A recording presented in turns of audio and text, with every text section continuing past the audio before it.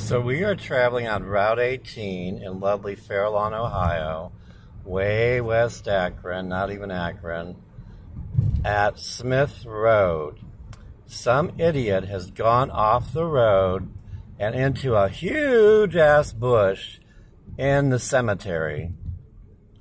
Now that would be the westbound lane. It's totally blocked. We had to come around a U-turn to get to here, but we are traveling eastbound now, so hopefully we'll be able to see the guy in the bush, or woman, also known as moron, M-O-R-O-N, who, God knows what, ran a red light, went off the road, wound up in the cemetery, one way or the other.